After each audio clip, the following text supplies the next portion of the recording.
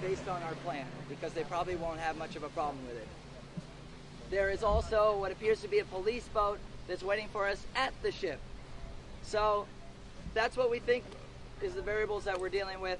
Don't stress out about it. Again, this is a symbolic action. We will be de-escalating in every way possible. And there's nothing that's going to be asked of anybody or insinuated of anybody to be illegal today.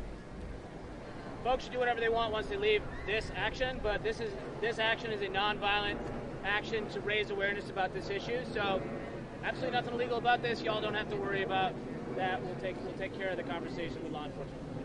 Everything about this is well within everybody's rights for free expression, right? Still. Okay. That's the law. That doesn't mean that law enforcement always obey the law.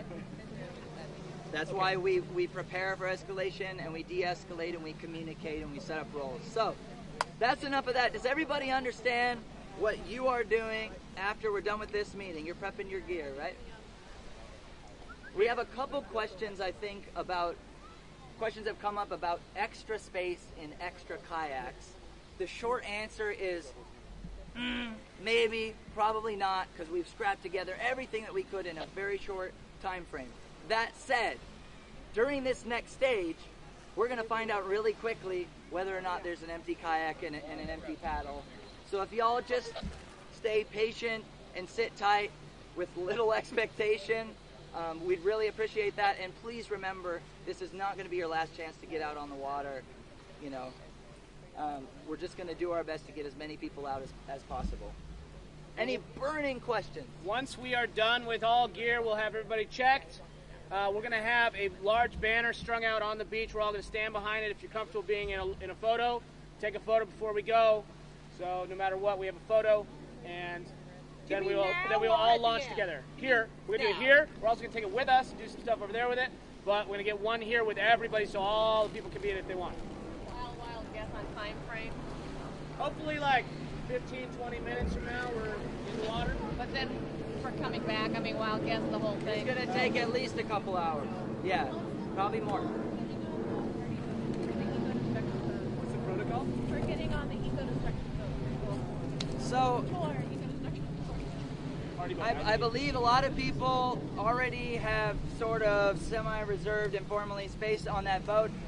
Skipper, do you have extra room on the party boat? Yeah, we can take 12 total. So I think there's room for something like that, because we have a couple of designated crew on there. So I would say, John on shore right next to that party boat. And don't be mad at John if he can't take you. And he's going to do his best. We're all just like low expectations. This is just the beginning. We're building a movement. But so I may be able to bring the party boat over and back and over again, but the party boat needs to leave this beach to drive all the way down to the center of the city by 5 o'clock. So that'll be my limitation on the day. And if you stay on shore and you want to try to get on those, find me here and I'll help you coordinate with that. Okay, another quick announcement about PFDs, personal flotation devices. Hi, I'm Pearl. I'm passionate about people using their PFDs the right way. Before you put it on, loosen all the straps on the side. Otherwise, you're going to put it on and think it's too small, and you end up with one that's too big. So loosen all your straps, put it on either over your head or like a vest. Zip it up, and an important thing is that you check that the bottom buckle is closed. Lots of people that have problems like safety issues didn't have their bottom buckle done. It's hard to reach, so ask a friend to check it out. Once your PFD is on, oh, the zipper always gets stuck.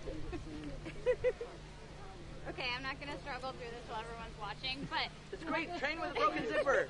Adapt.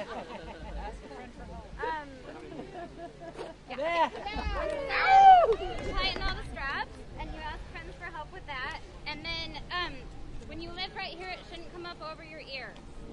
So that's the test. Have a buddy pull it up, and if it comes up over your ears, you need to make it tighter. Again, bottom buckle. And if anybody hasn't worn a PFD before and they want someone to check it, I'm in that teal canoe, and I'd be happy to look at your PFD for you. It should feel like a tight hug. Okay, I'm done. All right. Yeah. So, the salmon was made by other kids. All right, any other burning questions? Like firefighter outfits? You didn't tell me running. Like you see them like, Yeah. like sprinters. That was a last minute thing. Yeah. That's how awesome this community is. It's a long story. Everything about this is a long story. Ow! All right, so it sounds like everybody